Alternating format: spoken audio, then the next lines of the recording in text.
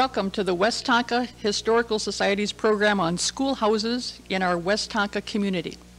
My name is Pam Myers, and I'll be your moderator for today's program. We will show some slides of our community's one-room schoolhouses. We'll begin with the log cabin. Youngsters of the early Mound pioneers had an opportunity to attend school as early as 1858. Before a school building was built, school was held in any suitable place that could be found. In 1860, Mr. Gribble opened his log cabin home to daily classes, which were taught by Miss Celia Sturman. Peter Mitchell gave up his log home for school classes with Miss Emma Carman as teacher. In 1863, Frank W. Halstead of Halstead's Bay petitioned to form the first school district, number 85. The first Mound school building was built of logs in section 13, just east of Lake Langdon. Originally, there were 3 sub-districts. The people had to organize and build their own schools, and this meant that taxes for schools had to be levied. The teacher's pay was $8 a month, and an additional $4 was paid the teacher if no family would take them in and they had to pay for their own food. By 1870, there were 8 students in the log school. I've interviewed a number of local residents who attended our rural schools. Orville Cressy told me that his grandfather brought his family by ox cart to Mound in 1891 from Richfield, when Orville's dad was just 6 weeks old. Grandfather Cressy built a log cabin for the family home on the west edge of Dutch Lake. And Grandfather Cressy's brother, Ed, was a school teacher in the old log schoolhouse in Mound. Orville graduated from Mound Consolidated High School in 1932. This drawing of a log cabin school appeared in the 1924 high school yearbook, which was called the Minnoway. In 1872, a red frame schoolhouse was built on an acre of land near the current site of the Mound Medical Clinic.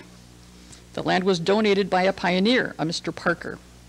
For a time, it was taught by a Mr. Rupp, who was vigorously opposed to any system of coeducation. He seated the girls on one side of the room and the boys on the other side. I don't have a photo of the red schoolhouse. It was destroyed by fire in February 1884.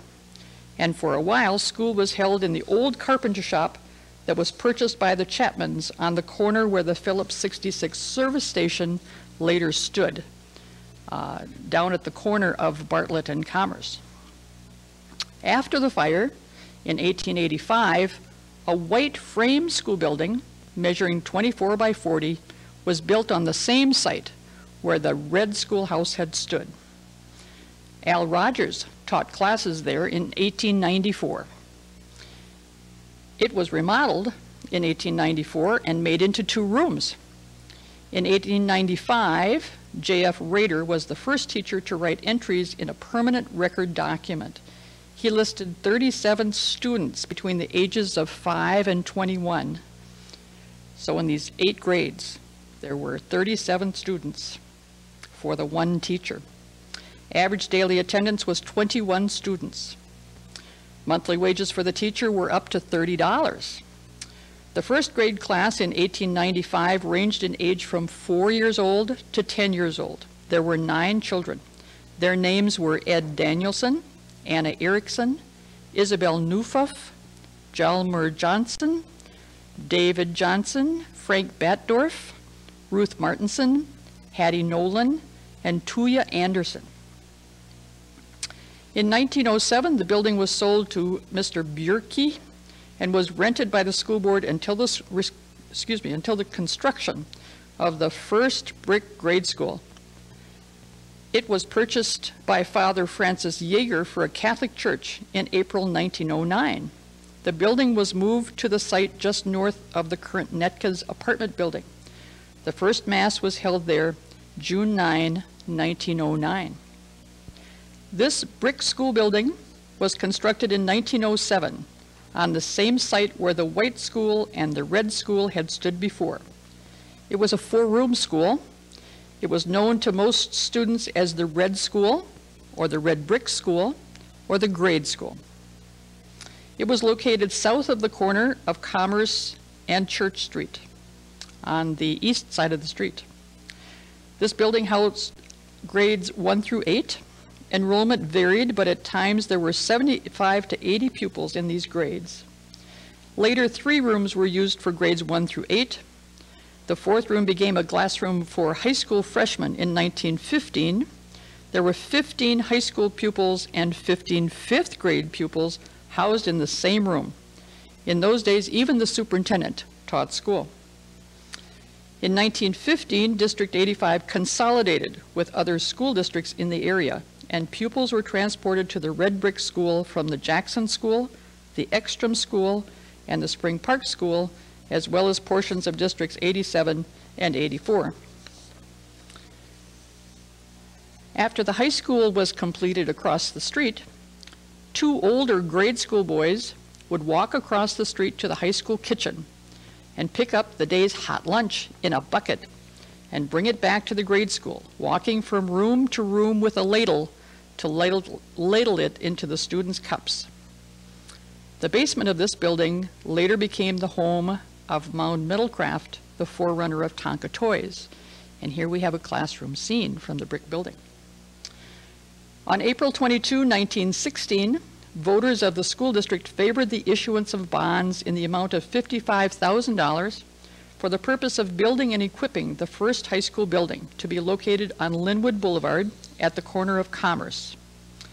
In the fall of 1917, until this building was completed, Francis Hammer Augustin attended 9th grade classes above the dry goods store at the corner of Shoreline, County 15, and Commerce Boulevard, County 110, later called the Longpre Building. Miss Chapman was her teacher. She enjoyed looking out of the window, watching all that was happening in downtown. She could be busy in home ec class and see who was walking up and down the sidewalk. She regularly saw Mrs. Yost, the druggist's wife, all dressed up and walking through town. Frances graduated in the class of 1921 from Minneapolis, since her family moved out of the Mound area after 10th grade. The high school building contained 6 classrooms for grades 1 through 6 and 6 classrooms for grades 7 through 12, with a study hall, a library, and an area for home economics and shop, and a combination gym auditorium. Mr. Lindahl, P.O. Kaler, and Will Kaler were appointed a committee to look over specifications for the new building, which was to be built of pressed brick. The brick company, however, sent the wrong brick. After much discussion, it was accepted as a substitute. Some of you may know that same issue occurred at the new high school that was built in 1972. The first consolidated high school graduating class in 1918 consisted of 2 seniors, Frida Weber and Lulu Seifert, who, the story goes, came from Minneapolis to go to school here as seniors just so that they could be the first graduates. Students who completed grades 1 through 8 in country schools and wanted to continue to high school came to Mound Consolidated High School from about a dozen schoolhouses in our community. We'll visit each of them briefly and learn more about them later. We'll start with Spring Park School. This wood-framed school building was built in 1906. It was located on County 15 at Dunwoody in Spring Park. It had 2 classrooms with a center hallway and a folding partition between the 2 rooms. Some classes were held with the partition open, and some classes were held separately. There was a basement where the children played when the weather discouraged outdoor recess. And in the early days of the outdoor privy, it was a novelty that this school's outhouse was a 2-holer, different from the 1-holer at most homes. Later bathrooms were added in the basement. By 1940, Spring Park children went to kindergarten in Mound with Miss Elizabeth Gardner, and then returned to Spring Park for grades 1 through 4. In grade 5, they returned to the 1917 school building and continued there through high school. So the 2 rooms in Spring Park Each contained 2 classes, first grade, second grade in one room, third grade, fourth grade in the other room. Do you remember some of these teachers' names? Mrs. Alden taught first grade. Mrs. Chirkland taught second grade. Then there was Mrs. Carr, later Mrs. Euchster, Miss Annie Palmer, and Miss Eva Lou Russell. Do those names ring a bell? This school building was closed in the 1960s and sold to Spring Park Village Council for $1, saving the school district $3,200 in demolition costs. The school building was moved to its present location on Warren Avenue and became the Village Hall. A brick school building was then built on the site of the Spring Park School, and it was named the Elizabeth Gardner School after this Mound teacher who had taught 30 years, teaching kindergarten and grade 1 from about 1921 until about 1951. The next school we'll visit is the Jackson School, District 83. It was located on the southwest corner of County Road 26 and County 110. Jackson School closed in the early years. Mildred Cranky Banks remembers going to the Jackson School. The log cabin was no longer there. It already had been rebuilt as a small white building when she attended it. And Jackson in 1914 or 15 consolidated with the Mound School District into District 85. Mildred remembered that on Highway 26, about 4 or 5 miles west of Jackson School, was the Lee School. There was quite a bit of rivalry between these two schools, and many contests were held and enjoyed by pupils. Mildred also remembered grades 1 through 6 stayed in the Jackson School, and the rest were taken to the Mound School in a horse-drawn bus driven by Walter Magnuson. People always remember their school bus drivers' names. For the 3-mile trip to Mound, she says, we had hot soapstones to keep our feet warm in cold weather. I don't have a photo of Jackson School. I'd love to find one. Our next school to visit is Ekstrom School, District 91. It was located on the northeast corner of County Road 19 and North Arm Drive. It was also called Saga Hills School, and it was called Swede School, since so many of the children were from Swedish families. Frances Hammer Augustin started school at the Ekstrom School when she was 6 years old in 1909. I interviewed her when she was 99 years old.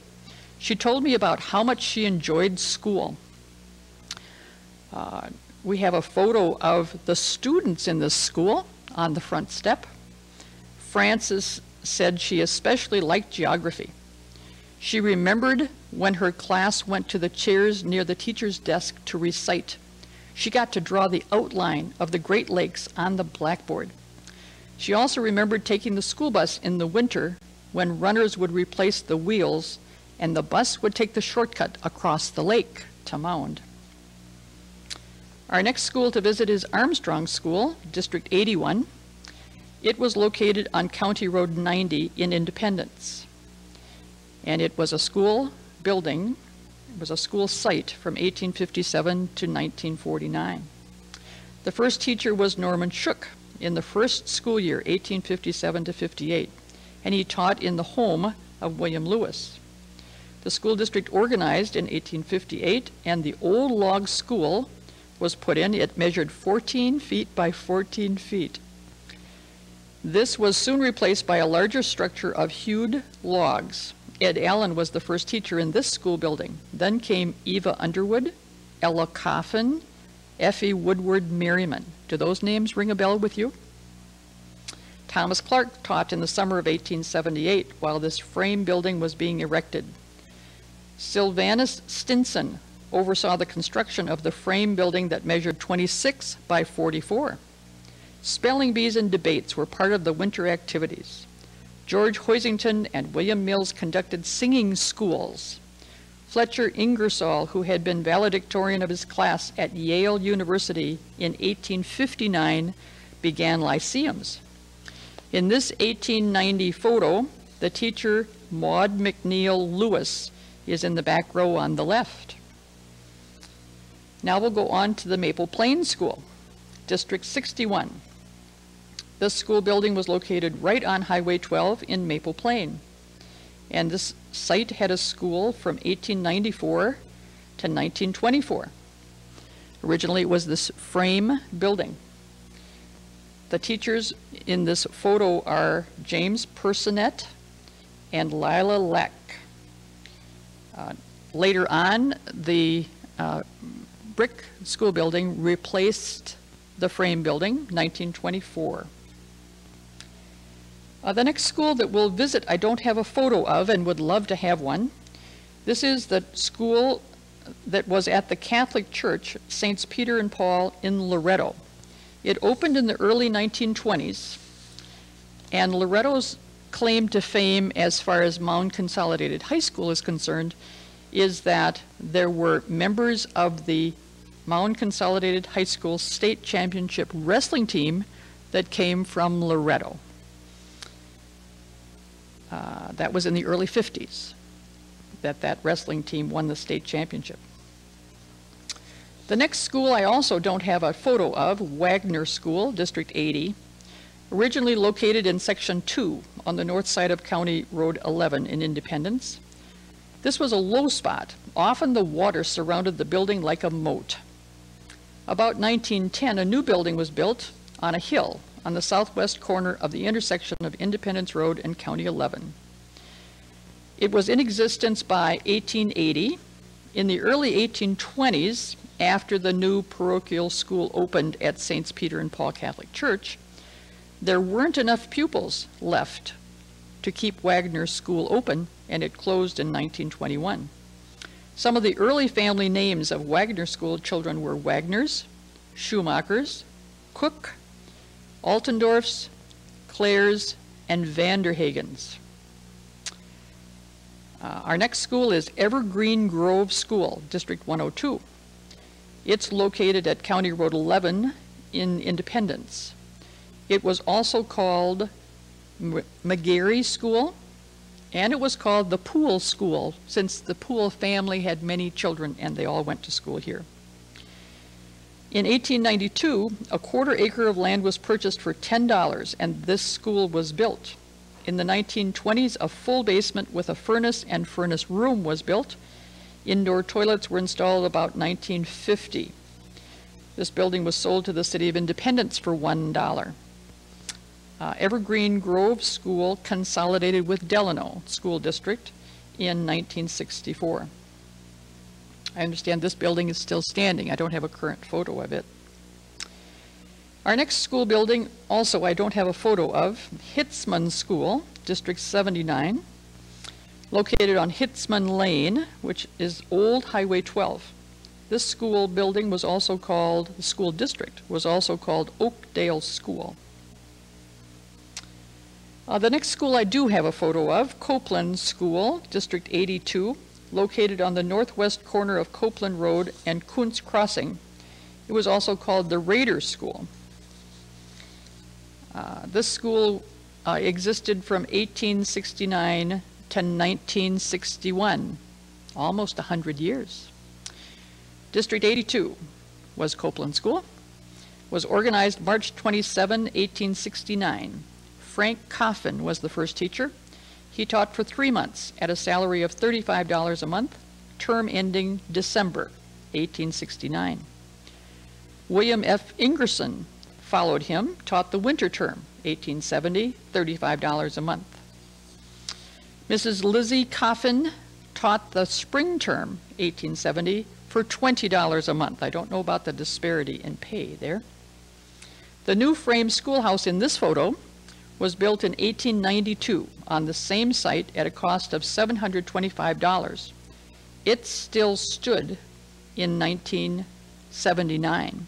You'll notice in the front yard here, this girl is standing by the pump. So this was a lucky school site. They had water on their own site, didn't have to walk someplace else to get the water. There were still 9 active one-room schools in Hennepin County as recently as 1958. And we have a newspaper article about Copeland School.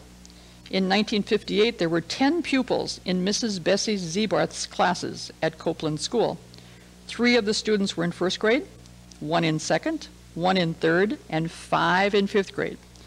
All the fifth grade students are working at the blackboard in this photo. I noticed that there are only 4 people there. Maybe one was absent that day. We have a photo of the Copeland seesaw. So a little recreation activity there. The seesaw is set up between the trees. We have a photo of students washing their hands. Each of the pupils had a set of chores, such as pumping water by hand, to do each day. And these chores, the students rotated these chores each month. And then we have a photo of the lonely trip. Our next school is Lyndale School, District 126. It's located on County 6 at Kuntz Road in Independence. It was also known as North School. Lyndale School was in place from 1892 to 1966. Early in the 1880s, school was held for a few months in a log cabin on the site of the present Earl Zoldan Farm.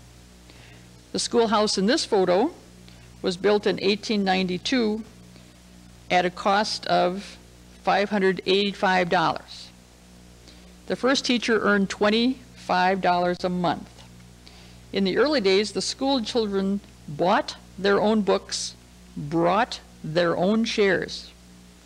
Boards were nailed to the walls for the desk tops. A square box stove heated the school. School was not compulsory, and children went whenever and as long as they wished to. Lyndale School in 1959 had a new school building, newly renovated school building, which you see in this slide.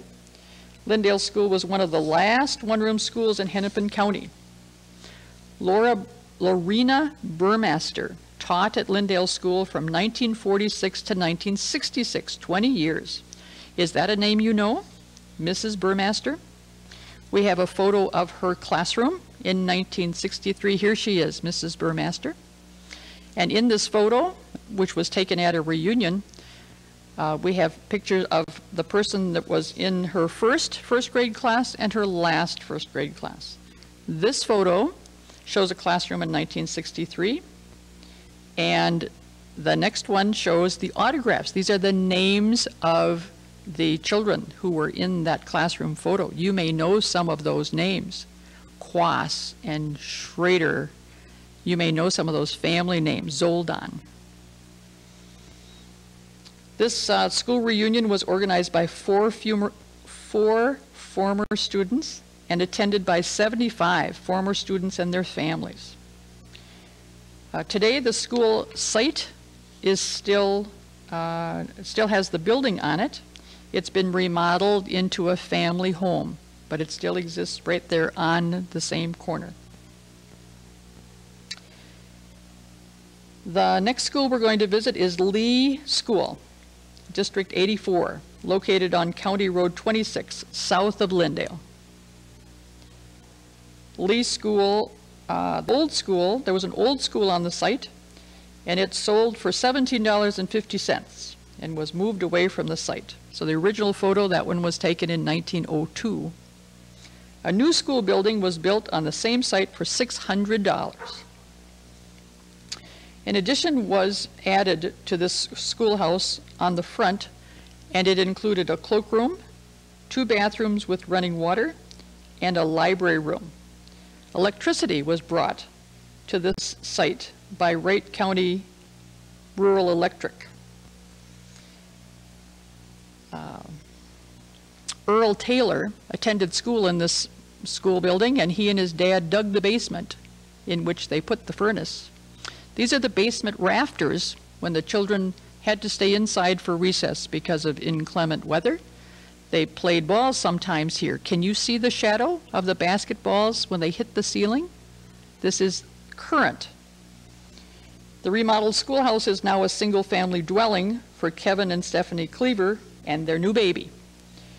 Mr. Cleaver teaches school in the Hopkins School District. Then we have a couple of schools, again, that I don't have photos of, that I would love to have a photo of. The first one is St. Peter Lutheran School, located on County 92, just west of the Hennepin County line, and was at St. Peter Lutheran Church, but I don't have a photo there, and I don't know anything more about that school. There also were two schools in St. Bonnie.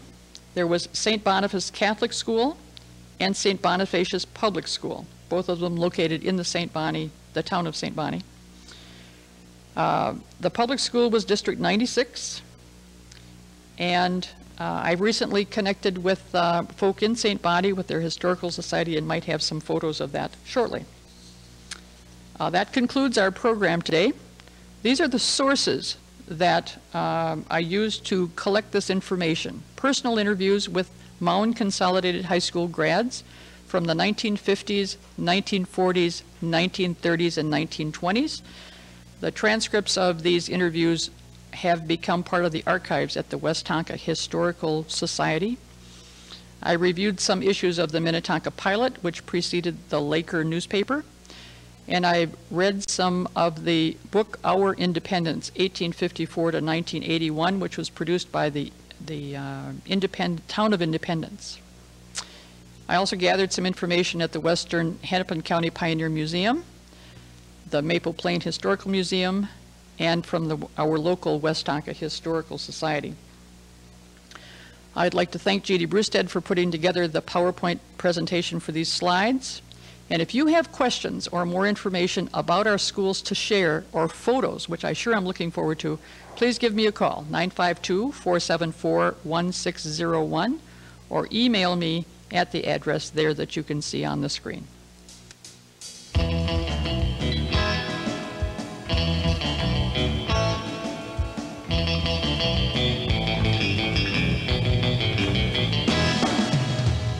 Welcome to the Westonka Historical Society's program on schoolhouses in our community. My name is Pam Myers. I'm with the Westonka Historical Society, and I'll be your moderator for today's program. We have a panel of 4 local grads who represent 3 of our schoolhouses. They'll share some of their memories with us. Our panelists are Earl Taylor, who attended Lee School, graduated from Mound Consolidated High School class of 1940. Alice Kuntz-Noreen, who attended Lyndale School and graduated from Mound Consolidated High School class of 1936. Margaret Jorgensen Zoldan, also attending Lyndale School, class of 1938 from Mound Consolidated High School. And Marvin Johnson, who attended Armstrong School and graduated from Orono, class of 1953. And we're going to start today with Earl. Earl?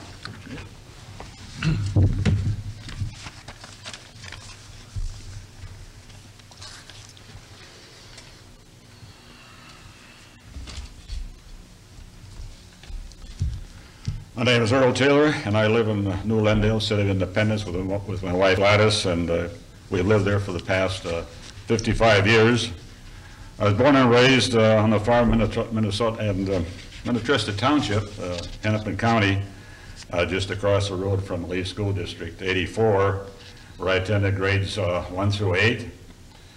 This was a one-room school with 1 teacher for all 8th grades. It was located about a mile south of New Lendale. It was on the south side of Hennepin County Road number 26, and it was just west of Deer Creek Road. In doing some research on the history of schools and school districts, I come across some very interesting information, I thought. I found that in 1849, the first Minnesota Territorial Legislature passed a law providing for the establishment of schools, public schools in Minnesota.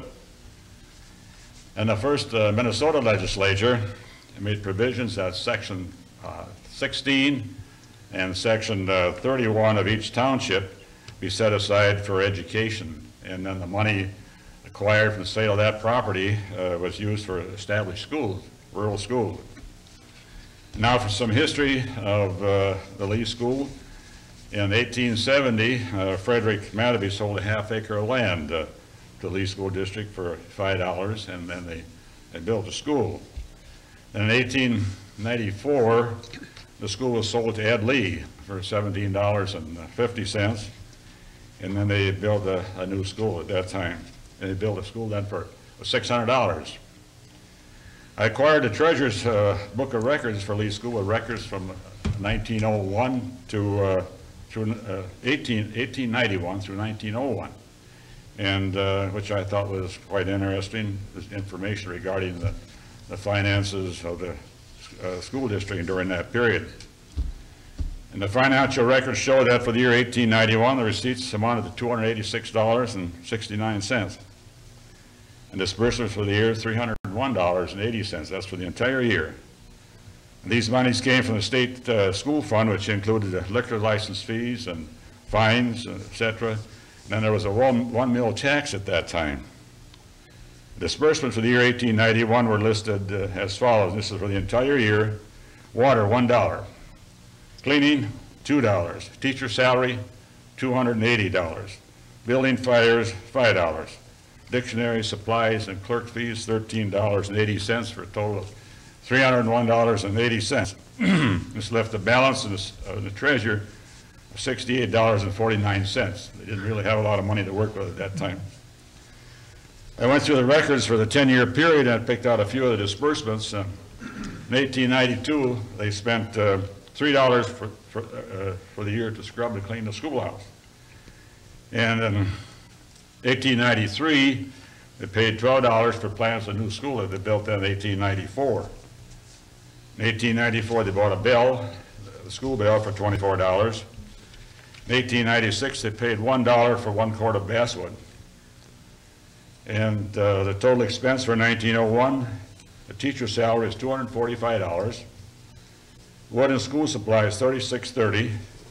Miscellaneous, $10.82. For a total expense of $292.12.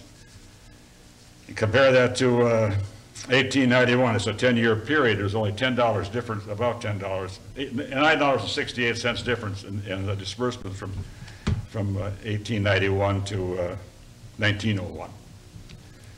And they still had a balance to treasure, $156.63.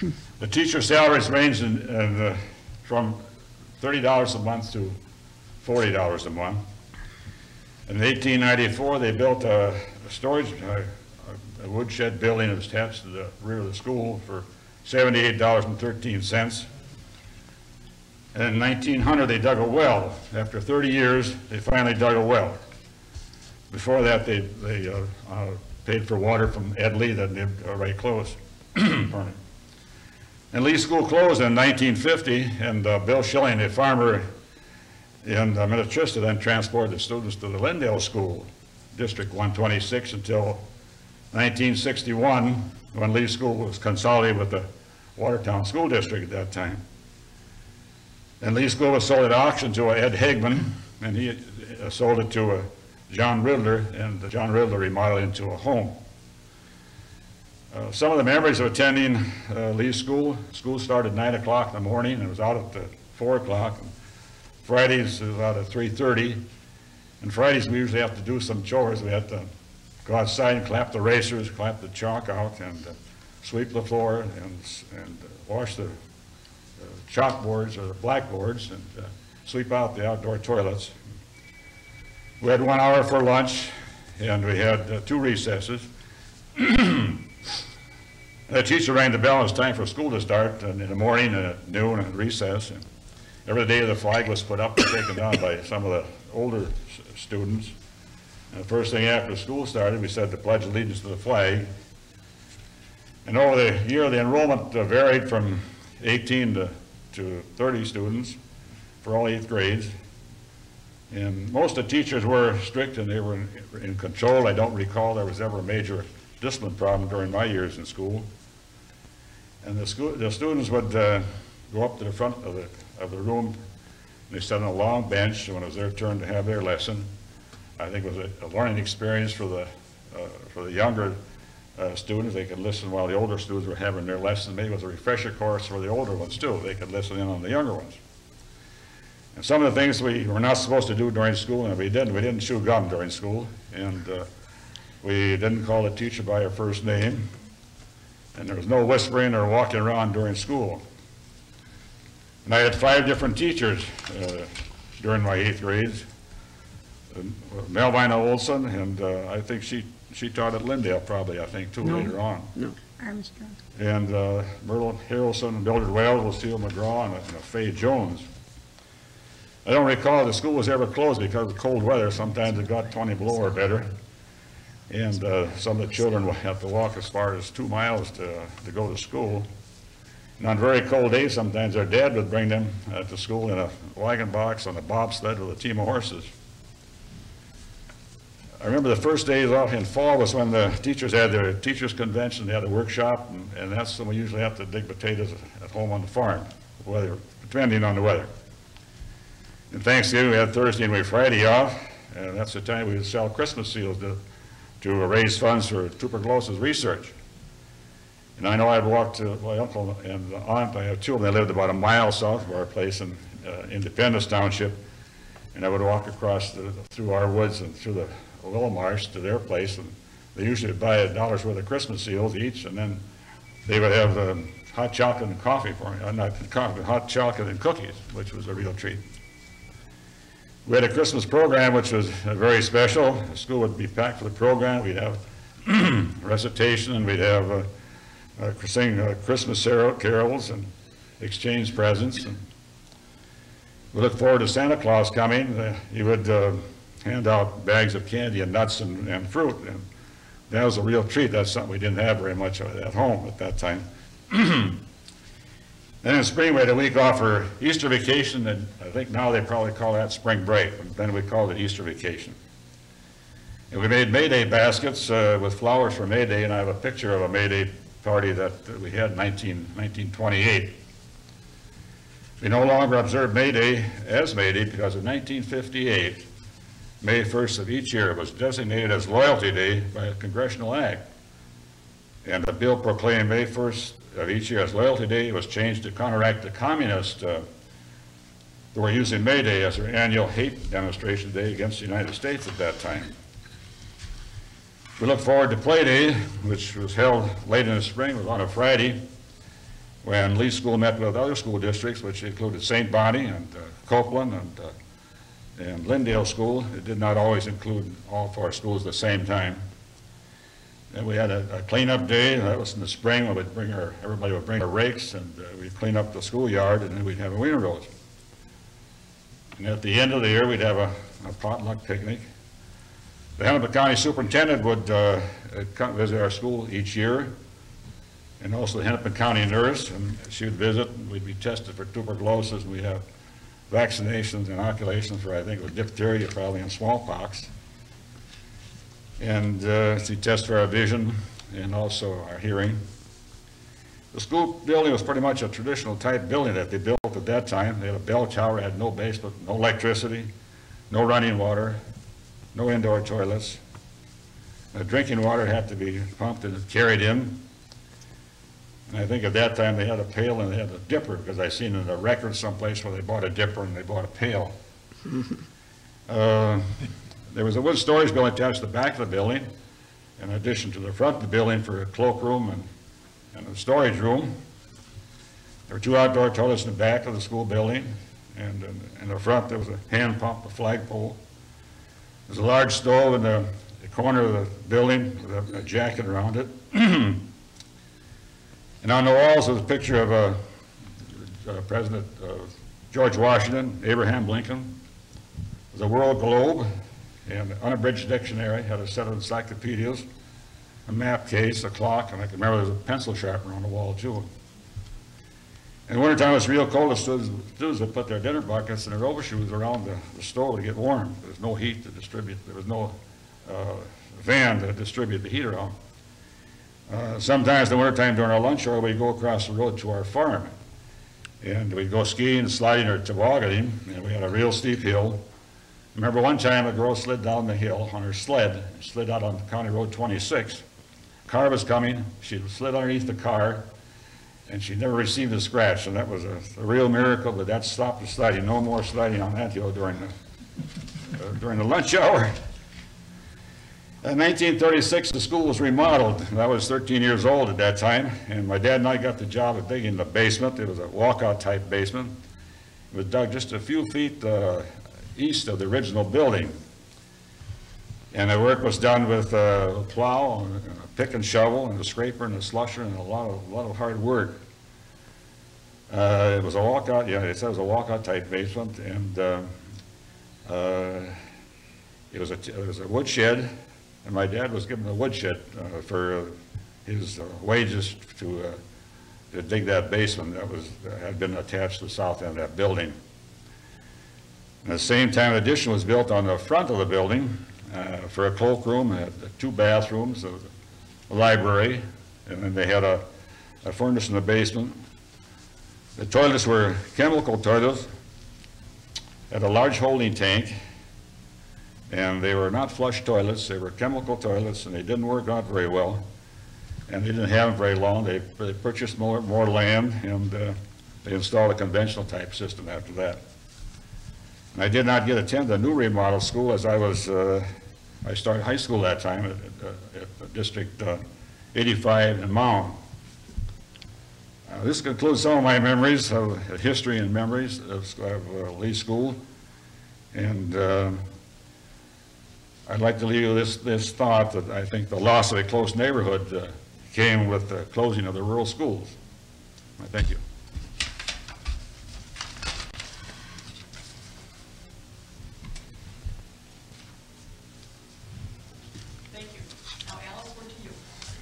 Well, I can't give all the history like Earl did about Lyndale School because I don't know that much about it, and I don't have anything to look at. But I know that my grandfather came down in 1904, and the school was built, I believe, in 1891. And the land that he bought surrounded the school, and it was a total of 80 acres, but the school is already built. And so that's why I guess the school had a special interest to me, but I can say, as Earl had told so many things about the country school, very much of that was the same in our school. I do think, I'm not positive, but I know in 1923, electricity came past our house, and I think our school got electricity in 1923, and that was the year I started. And I, too, had several teachers, Helen Nelson and Dolores Wetter and Irene Grassinger and Edna McGowan, and one of them stayed as many as 4 years while I was there, and one of them only 1 year. But when I think back to the short time you have with each child when you are in a one-room school isn't very much. But I was just amazed that Helen Reen, the first teacher I had, divided 5 of us kids into 3 groups because of our reading. But the rest of them, but then some classes they did combine, like sometimes language classes they would put together, like first and second or something in that order. And a special event that was always a big thing in our school, and you know, country school doesn't have much space, but the week before the program, men would come in and put in some planks for a stage, and then we had some brown curtains that they pulled back and forth so we could hide around the corners of the curtains and think nobody saw us, you know, but they would see us anyway. And so then from that week, well, first of all, the teacher had a big job, and I don't think people that never put on a program do not know all that goes into that. In those days, they didn't have anything to reprint things with. We did have I don't know just how she did. I think we copied.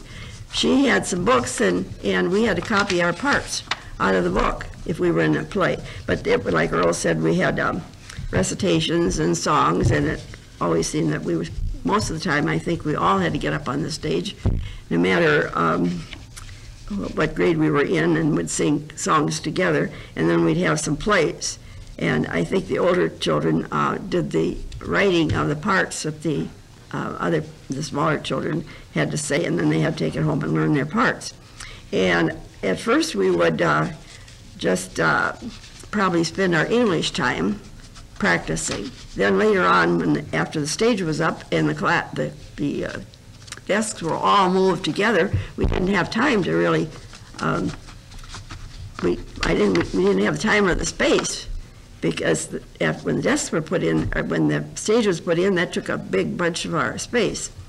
And so it was kind of hard for the teacher to conduct many classes. And so the last week, when all this was done and getting ready for the program, we practiced a good share of the day. And so we thought that was great because we didn't have to study for any lessons. And then the smaller children, to keep them busy, we didn't have all kinds of decorations for the Christmas tree. So we sat and, we had probably just a piece of paper, and we had to sit there and cut circles like this or something, and they dangled down from the Christmas tree. And we had a lot of ornaments on it, I know. And but then the big night, we were all excited for the big night, and people kept coming in and coming in. We didn't know where they were all going to sit, but they managed somehow to sit on top of the desks and in the desks, and we had a library back in the corner. I think there was some place there they could sit, and but it was packed. They were just like a bunch of sardines in a can. So it was really tight, but somehow or other, we managed to get through the program. We were all excited. We came with our bib and tucker, the best bib and tucker we had, and which in those days wasn't elaborate like it is today. And so then we got through our program, and of course then, no matter how full the school was, the Santa Claus managed to get through with his great big bag of goodies, and that was the biggest part of the program. And so when Santa Claus came, then everybody knew the program was over, and I'm sure the teacher gave a big sigh of relief because she had a lot of responsibility. And then we all got our candy, and as Earl said, we didn't get as much candy and nuts and things like that in those days. Anyway, then everybody managed to get out safely every night. Unfortunately, we didn't have any fire or anything, so it was a big night for us. And no matter whether it was good or not, the people clapped a lot, and so we don't know, but everybody probably clapped a little extra for their own children. And then, but it was just kind of a little letdown when we had to, our program was over. But I couldn't help but think too, as Earl was talking about the school, how an important part it played in our life, because we did not have transportation like you have nowadays. We were lucky to have a radio. And I don't know if we even had any when I started school, but sometime during that time, we did start having radios. And of course, some people didn't even have a car. So they couldn't go a lot of places. So really the center of the whole thing was at our churches or our school. And so it was most of our time, our free time, or good times, I should say, we spent either doing something at church or doing something at school. And that we were much more of a community affair. Now I hardly know my neighbors. But, and it is, I guess I didn't fail to mention that Lyndale School is on County Road 6, right at the little town of Lyndale, which is very much to brag about. But at that time, we did have a creamery and a store and the schoolhouse and a church. And so those were we were limited in the things that we could do. But then in the year, I don't know if Earl had it in their school with it, but I imagine he did, because when I was in the upper grades, they started sending out, Hennepin County started sending out 2 music teachers that came once a week. Did you have that too? Yes, we did too. Yeah, yes. Well, anyway, I know it was a help to the teacher because she got a little time to herself, at least one day a week. And when you're with kids every day, every hour of the day, it gets pretty filled up. Your time is pretty well taken, and you just wonder how you're going to get all through all the classes. But our teachers all did a real good job, I thought. And as Earl said about their pay, I don't know what our teachers got paid, but I think probably they did get somewhere under $100. I know that. $30. Yeah, no, ours never went down to 30 that I know of. But Way back. anyway, going back to this music teacher, that was a big event for us. And it just happened that I was in upper grade. I think I was probably 8th grade. And there was another music teacher too. I think her name was Schmidt. I'm not sure of that. But anyway, they decided that they were going to combine all the kids from Hennepin County and have this mass group for singing on the radio. And radio, you know, that was very uncommon then. And so I was one of the lucky ones that got chosen, probably because I was 8th grade, not because I was a good singer.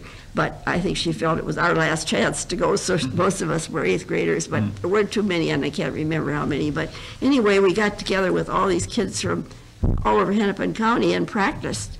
And then we had to go to this radio station. Well, getting to Minneapolis even was a big affair for us, because we didn't get there very often. And so just drive down there was great. And then to get in this radio station, it was like my coming in here now, because it was not as fancy as this, I'll say that, but it was real interesting to us and a good experience for us to see what really went on. And here we were talking to people or singing to people. We didn't even know how many, but maybe there weren't many, I don't know. But anyway, that was another highlight in my years at Lyndale. And it brings back a lot of memories.